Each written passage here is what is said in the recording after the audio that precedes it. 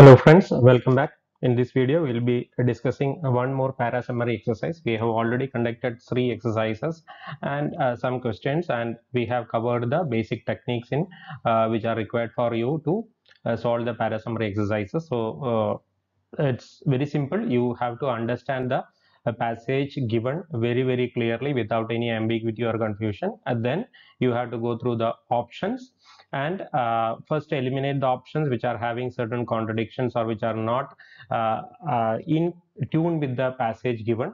Then whatever remains will be your probable answers, out of which the best option you have to select. The best option will always be the option that gives the maximum information regarding the passage without any discrepancy or without any exaggeration, discrepancy or mistake. So such an option will be your best summary. So this is the process that you have to follow. Over a period of time you will become proficient in that. Initially you may have some problems, and some people are saying that most of the questions that I'm discussing, they are of a very high level. Yes, correct. Most of the questions that we are discussing are taken from the either from previous year CAT papers or from the GMAT papers of previous year, so that you are equipped or you are having familiarity with these kind of actual questions that will be asked in your exam. If we conduct our exercise with simple questions which are easy to crack, you will not be able to crack the actual questions in the exam. So that is why we will be discussing only the previous year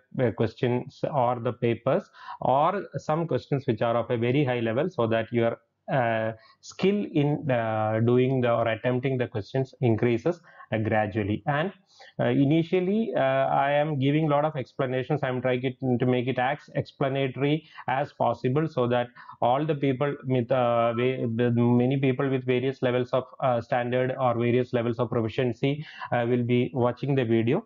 So in order to cater to all the people, so I'm making it more explanatory. But as we progress, I'll reduce my explanation so that you are able to do it on your own. You become gradually self-reliant. That is the idea. So without any further ado, we will be going to the questions.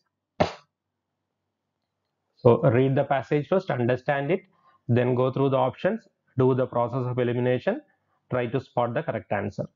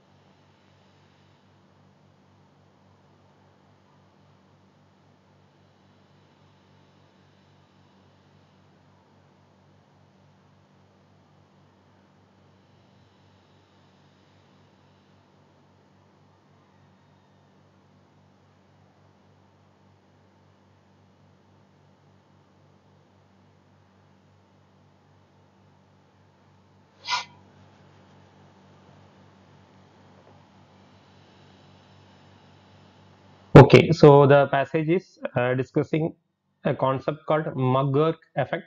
What is McGurk effect? This theory was emerged because of an experiment conducted by two people, McGurk and MacDonald. A powerful multi-sensory illusion. What is a multi-sensory illusion? Illusion or something that is not real, that is uh, created by different senses, or when different senses of our body like speech, hearing, visual, smell, touch, these are all the different senses. When multi-sensory organs of our body are involved in understanding something, the perception or the understanding that we get is a combination of all these senses, and it may not be a correct understanding. So this is the meaning. And how they undertook the experiment, they created they created a voice articulating a consonant. Means a person was recorded speaking the consonant ba ba ba. What is a consonant? Anything that is not a vowel is called a consonant. So the person was articulating means speaking. So they recorded a voice speaking a consonant ba ba ba and dubbed it with the face articulating another consonant ga ga ga. So what they did, they first recorded the voice of a person speaking the words ba ba ba, and then he was captured in camera speaking another consonant ga ga ga, and they mixed it together. And when the only the voice was shown to the people, or when only the speech was shown to the people, even though the acoustic speech signal was well recognized. Acoustic means sound signal. Acoustic means anything connected with sound is called acoustic. So acoustic speech signal was recognized alone, means when the people were allowed the opportunity to hear the voice alone without the visual, they clearly recognized the person speaking the correct consonant ba ba ba. But when they were given this combined visual as well as speech, where this person was uh, seen as speaking the word ga ga ga, but the voice is of ba ba ba, then what was the result? The result was they the people understood that, or the people thought that the person was speaking da da da. So that is why when it was heard as another consonant after dubbing with incongruent visual speech. What is incongruent? Something that is incompatible. So his actual speech is incompatible with what he is seen as speaking. So he is basically recorded in camera speaking the word ga ga ga, and the voiceover or the voice is actually combined where he is speaking as ba ba ba. So the visual is that of the person speaking ga ga ga, and the sound is that of the person speaking ba ba ba, and when it is mixed together and shown to the people, they understood it as a completely different thing da da da. So that is why this illusion is termed as Mugger effect. It has been replicated many times, and it has been replicated means many times this experiment was conducted, and almost all the time the same result was there, and it has sparked an abundance of research. And the reason for the greater impact and why it is happening, because it is a striking demonstration, it's a remarkable demonstration of multi-sensory integration. Means when many or different senses of our body, they are integrated, or they are involved in understanding something.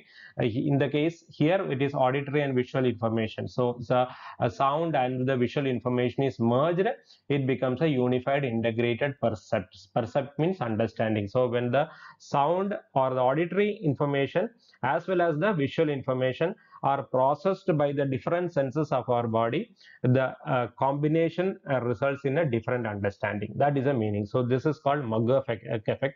So in simple terms, what you can say is that when people hear a person speaking something, they hear it correctly, but when they see a visual of this person speaking something else in the visual, whereas the sound is of the original speech, they are not able to catch the original speech. They are able to for they think that it is he is speaking something entirely different. It is neither the thing that he is actually seen as speaking in the camera, nor the thing he is speaking in the voice. It is completely different. So that is a Mugger effect, and it is because of the integration of our different senses when they are involved in understanding an information. The perception or the understanding is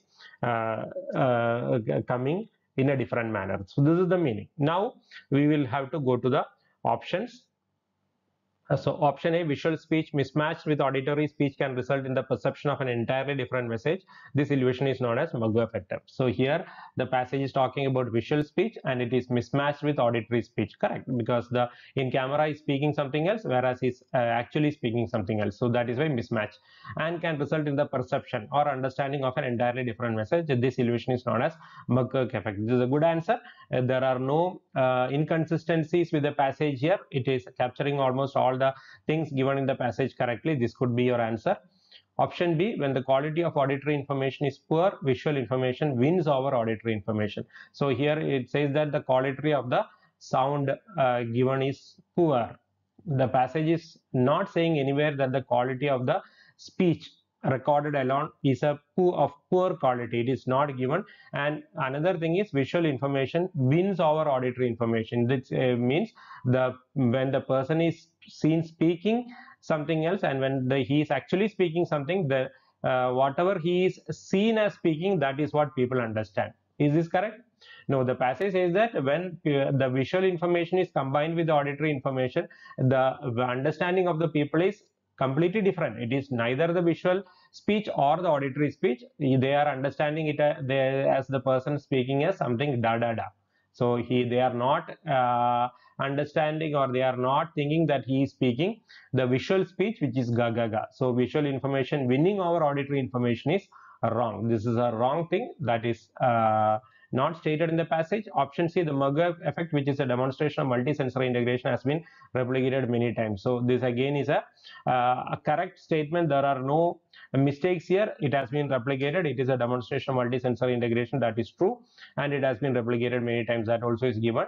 It has sparked an abundance of research, and it has been replicated many times. So this is a demonstration of multisensory integration. Everything is correct. So this is also a good statement, not an incorrect statement. There is no mistake here. Option D, when auditory speech signal does not match with the visual speech movements, the acoustic speech signal is confusing and the integration of the two is imperfect. When auditory speech signal means what the person is actually speaking does not match with the visual speech movements. Yes, it is not matching with the what is seen as speaking in the camera. The acoustic speech signal is confusing. In such cases, the acoustic speech is confusing. Is it given in the passage that people are getting confused about what he is saying? No, the people have no confusion. There is no question of any confusion here. When the visual speech is shown to the people directly assume that he is speaking as da da da. So there is no confusion to the people. So the acoustic speech signal is confusing is not correct, and the integration of the two is imperfect. Means when they are mixed together, the outcome is imperfect. Is it given? Is it given that it is imperfect?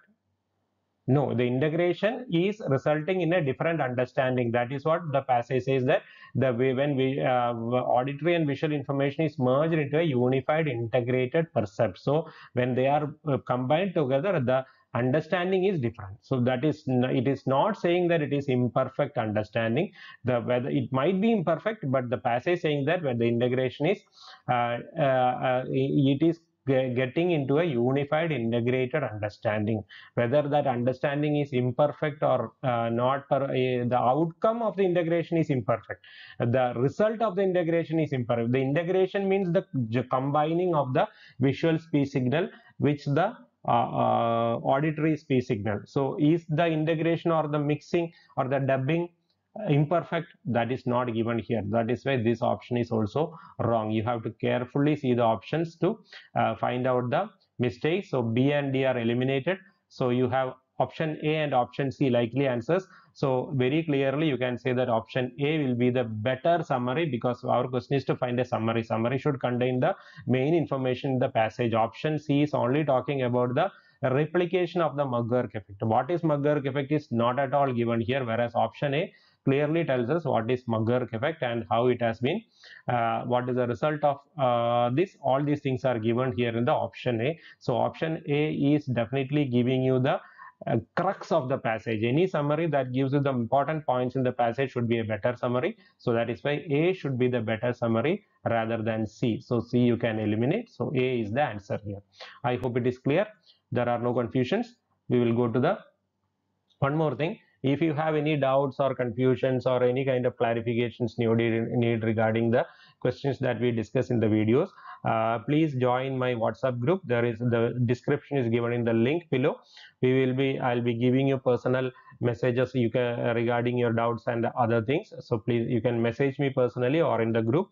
So whatever doubts you have, will be clarifying, and many other important information regarding the management exams are also shared in the group. So it will be better for all candidates to be members of the WhatsApp group. Description is given in the link. Sorry, link is given in the description. Sorry, again, confusion. Right, go to the second question.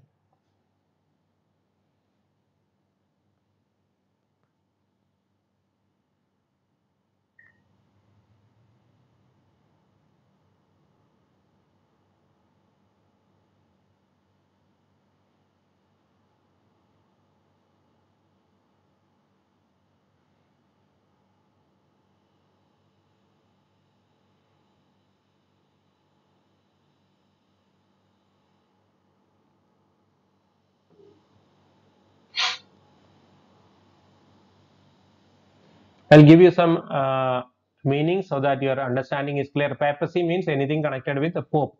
Pope is the head of the Catholic Christians in the world. So papacy means the Pope and the system integrated or associated with Pope is called papacy. And ecclesiastical functions. What is ecclesiastical functions? Ecclesiastical function means any connection functions or duties or ceremonies associated with religion or Christian church or Catholic church, they are called ecclesiastical functions, or in simple terms, you can say religious functions. Doctrine of sovereign equality means the theory of sovereign equality. Sovereign means supreme equality, means individuals are having equal rights. They have the power to decide about their fates, whatever their actions they have to do, they can do. They are free to live according to their wish. That is called sovereign equality. All people are having the, or people are equal. They have the total freedom to live life as they want without any outside impositions. That is known as sovereign equality.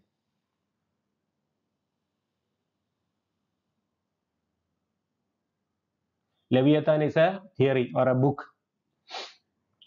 How do you know that? Because the word or the first letter is given in capital letter L. So whenever any word in between a sentence is given with a capital letter beginning, then you can say that it is a proper noun. Proper noun will always indicate something particular. So here it is a book which is published in 1651.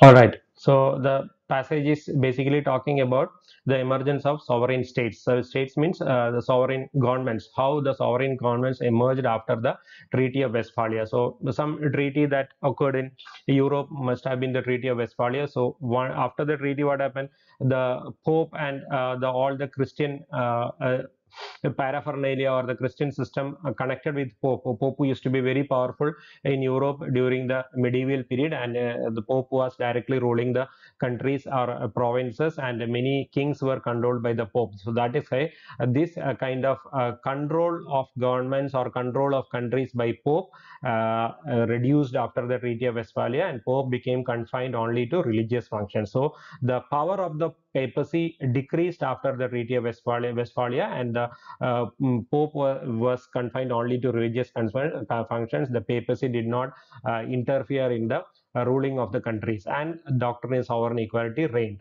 So this was the condition after the Treaty of Westphalia. Then how can one justify the theory or functions of a secular political order, or how do you explain the emergence of a secular political system after the Treaty of Westphalia? So that is the question. So the next sentence is talking about which political theory could explain the origin and justify the functions of secular political system, or a secular political system, how it came to being after the Treaty of Westphalia, when the Pope had been the power of the Pope and his system was reduced, and he became only a religious figure. So how did the political order emerge? So this the theory was given by Thomas Hobbes in his book called Leviathan, published after 3 years of the treaty. And in that he says that once the Pope's power was reduced, the people became sovereign. They had the supreme power to do whatever they want. So what is happening? When there is absence of any authority, what people will do? Everybody will be doing whatever he or she wants. So there will be complete anarchy. So it produced a war of all against all. So the state of the nature is, state of nature means it is the state of human nature, where everybody will, when there is nobody to control them, what will happen? they everybody will try to amass power or wealth or whatever he wants for himself. So the person who has having more power, or the person who has got more kind of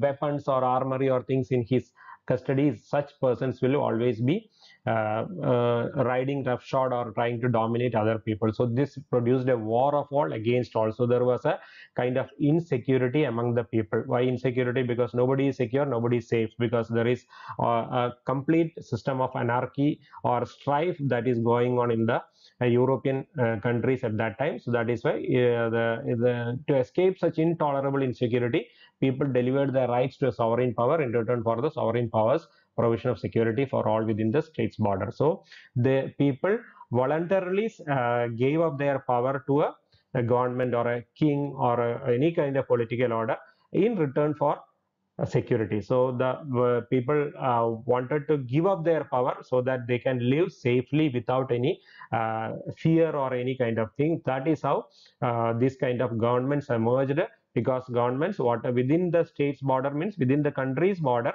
governments promised safety and security for the people. In return, people gave up their power or sovereignty to the government. So sovereign states' monopoly on power was established as the only way to overcome the perpetual fear of violent death and war. So people were perpetual means always afraid of violent death and war. So in order to overcome that fear, the people gave up their sovereignty to the government or the state, and the state became a monopoly on power. So it started having complete control over the power. So this is the meaning. So basically, in simple terms, what you can say, after the Treaty of Westphalia, the Pope power was reduced. Pope stopped ruling or controlling the states or provinces under their control. So people became sovereign. People wanted to do whatever they people could do whatever they wanted, because the sovereign equality was there. But in a state of sovereign equality, what happened? There was complete anarchy. There was all people were fighting against each other. So there was total insecurity and fear. So in order to escape that insecurity and fear, people gave up their sovereign power to a government or a kind of political system, where the government or the political system will ensure safety and security for the people. In return, people will give the complete power to the sovereign government. So this is the meaning. So once you have understood it, you can go to the options and find out the summary. See, understanding is the important thing. Once the understanding is complete, the finding out the summary may not be very difficult. It takes only very little time. So option A, Thomas Hobbes theorized the voluntary surrender of rights by people as essential for the emergence of sovereign rights. So this is an option that appears to be correct. Thomas Hobbes theorized the voluntary surrender of rights by people, correct, as essential for the emergence of sovereign states. So the word essential is the problem. It means that if people had not given their sovereign power to the governments, the sovereign governments could not have happened, because essential means the basic condition or the necessary condition. The word essential means the necessary condition. So the passage is not saying that this was a necessary condition for the emergence of sovereign states. Thomas Hobbes is theorizing that because people gave up their sovereign power to the states or the governments became powerful. Whether it was the only thing or the essential thing necessary for the emergence of sovereign states, Thomas Hobbes is not saying anything about it. Means the word essential means that if people had not done this, the essential or the sovereign governments would not have emerged. That is not given in the passage. So this is something that this is something imaginary. It is not something that is given in the passage. As a result of which, this option may not be a good summary. So there is only one word here, that makes this a weak summary, but that word is enough. Just one word will make all the difference. So here you will not be considering it as a good summary because of this particular thing. Option B, Hobbes theorized the emergence of sovereign states as a form of transactional governance to limit the power of the papacy. Here the first part is correct. Hobbes theorized the emergence of a sovereign states as a form of transactional governance. What is transactional governance? You give me something, I'll give you something. That is transaction, means give and take. So here it is a transactional governance. It is correct because people gave the sovereign power to the government. Government in return gave security to the people. So it is a transaction. So transactional governance, that is correct. But the transactional governance, is it to limit the power of the Pope? This is a problem because the Pope's power was already limited with the Treaty of Westphalia, that we have already seen in the passage, that with the Treaty of Westphalia, Pope had already been confined to religious functions, so his power had already reduced. So this thing happened afterwards. Regarding the transactional governance happened afterwards, because once the Pope's power was reduced, there was total anarchy, insecurity. So in order to overcome the insecurity, the transactional governance happened. So if you say that the transactional governance was the purpose was to limit the power of the papacy, it is wrong. So that is why this is also a wrong answer. Option C, Thomas here, the Hobbes theorized that our sovereign states emerged out of people's voluntary desire to overcome the sense of insecurity and establish the doctrine of sovereign equality. Again, something that appears to be correct, but there is a mistake here. This part is correct. Sovereign states emerged out of people's voluntary desire to overcome the sense of insecurity. That part is correct. What about this part? And establish a doctrine of sovereign equality. Is this correct? No, because the doctrine of sovereign equality was established with the Treaty of Westphalia itself. See, with the Treaty of Westphalia, papacy was confined to religious functions, and the doctrine of sovereign equality was established. So here you are saying that the doctrine of sovereign equality was established after the governments and the people had a or had a treaty that you give me security, I'll give you power. No, that is wrong. So the doctrine of sovereign equality was already established with the Treaty of Westphalia. So the sovereign states emerging out of voluntary desire, etc., to establish sovereign equality is wrong. So that is why this also is a wrong statement. Now coming to the option D. Theory the emergence of sovereign states based on a transactional relationship between people and sovereign state that was necessitated by a sense of insecurity. Correct. So the transactional relationship between the people and the states emerged because of it was necessary for the people. The people were overcome by a sense of insecurity, so it was necessary for uh, uh, people to have a sense of security. So in order to have that sense of security, they gave up their power to the government in return for security. So this is a good option. It is clearly giving you what the passage is saying. So option D should be the answer. So once you have eliminated A, B, and C, you don't have any problem in finding out that D should be the correct answer. So D is the best summary available. Now go to the third question.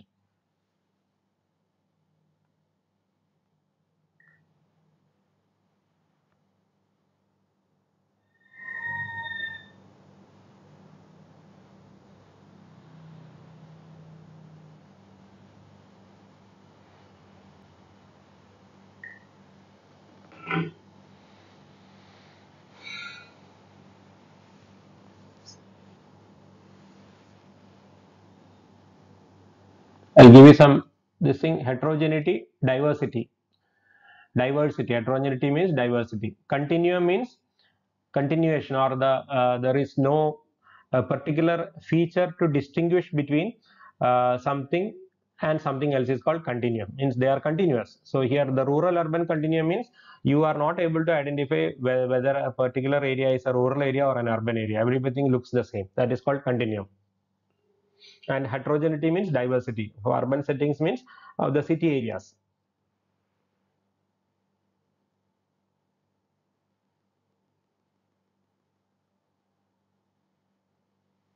Threshold means value. Fixed threshold means a fixed value.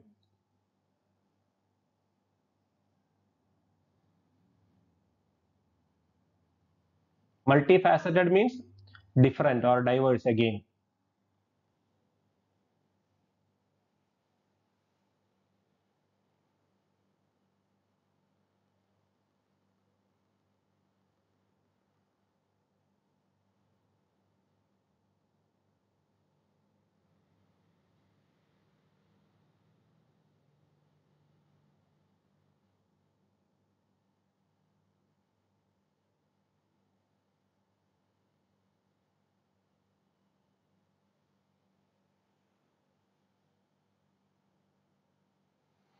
All right. So the passage is basically discussing the problems in identifying the measuring or problems in measuring the rate of urbanization. Urbanization means how cities are means rural areas are being converted into cities. That is called urbanization. So it is very difficult to measure urbanization in a consistent manner because there is a rural urban continuum, because it is very difficult to distinguish between rural areas and urban areas, and the urban areas are very diverse because within the urban areas there are places which looks like rural areas. So that is why the heterogeneity or the diversity of urban settings, because of this it is very difficult. So it is posing an obvious challenge to identifying urban areas and measuring the urbanization rates in a consistent way. And it is not a problem within one country, it is there in different countries. So it is a problem within the countries and across countries, means within one country this problem is there, and different countries also the same problem is there. And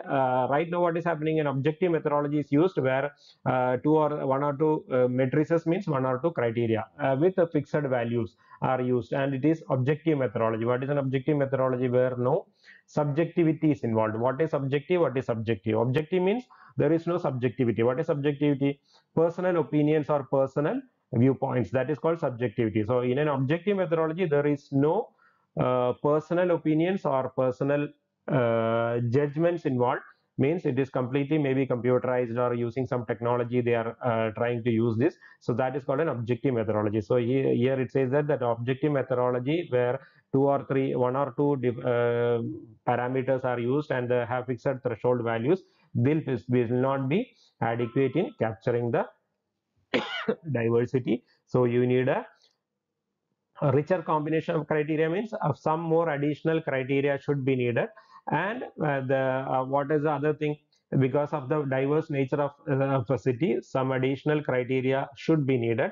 And not only that, these criteria should be interpreted jointly with an element of human judgment. Means right now objective methodology will be used. Objective methodology means without any subjectivity, means no human judgment is involved, only maybe technology, computers or something else will be doing the analysis. But the joint interpretation means the human element also should be involved, means some human beings also should be involved in the interpretation of the values along with the computers. Means the technology plus the human interpretation are required for trying to understand the urbanization rates or in the interpretation of the criteria. So basically it says that because of the diversity of the city areas, it is very difficult to measure the rate of urbanization in a consistent way.